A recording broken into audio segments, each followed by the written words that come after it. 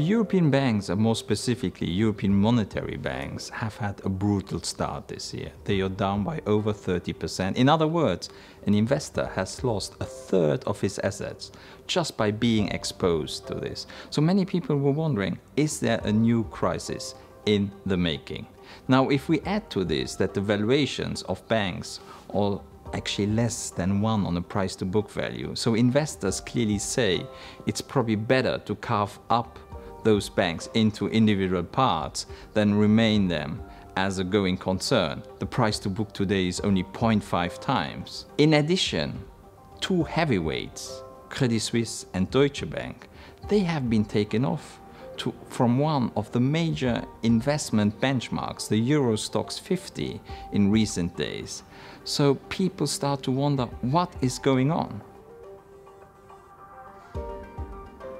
The EBA initiated stress tests at the beginning of this year, more precisely in February 2016. Now here it is not key that we understand the capital reserves and the capital of the banks, but we have to create a common framework in which we understand what happens if there is an adversary environment, so that shareholders, regulators and investors can be prepared for this.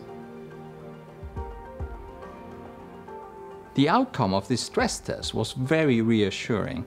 Actually, the test was very much focusing on a falling economic growth and of rising interest rates. And it was very ensuring. Now, I should also highlight here, only 51 banks in Europe have been taken for this stress test. So 51 banks, that's roughly 71% of all banking assets in Europe.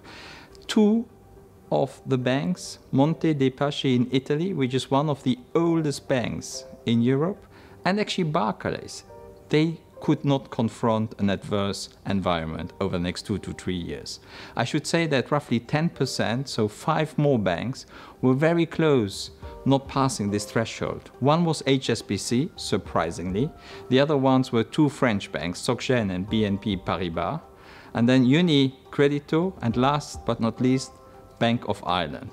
Overall, the test was actually very, very solid, and especially for Deutsche Bank, which recently was dubbed by the International Monetary Fund the source of the biggest systemic risk in the world.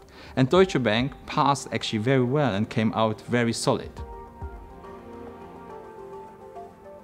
So if we look at the results of those banks, and if we have to pinpoint any issues, if we look at it more from a geographic basis, we clearly see that Italy still has a problem. There are about 370 billion of non-performing loans. So some have already been absorbed by the balance sheet of the banks, but there's another 100 billion which need to be dealt with. Now 100 billion in a country which has a debt of over 2 trillion is only 5%, so Italy could easily deal with this. The problem is, however, the European Union has passed a new legislation at the beginning of this year that the governments cannot use taxpayers' money anymore to stabilize the banking sector. So it's now up to private investors. Monte dei Paschi has to increase its capital by 27 billion, and UniCredito probably will follow.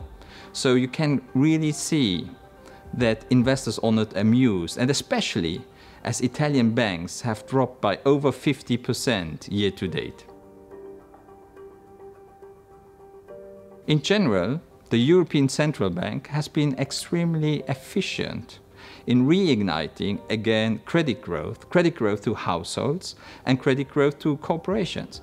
However, the expectations of many investors are still dented. We are in an environment of falling inflation, and we are in an environment of negative interest rates. Many investors believe that this environment is too challenging to generate any profitability, to generate any increasing earnings, to generate capital reserves strong enough to generate shareholder returns. It's simply not possible.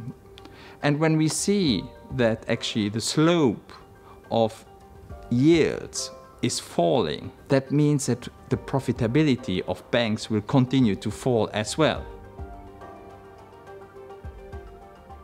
Our advice at BIL is that both the European Banking Authority and the European Central Bank has done their best to minimize any risk in the making. Now, we don't say here, please buy those banks because they are cheap. It might still be a bad investment because they might stay cheaper for longer. What we need to see very clearly is increasing inflation and a strengthening economic growth. These are the inflection points at which we could wholeheartedly recommend to our clients to buy the banks. Now, we do understand that some clients might not be very patient, so they have already parked their money in those banks. We understand that dividend yields and prices might come down further. So all what we can say to those investors, please remain patient.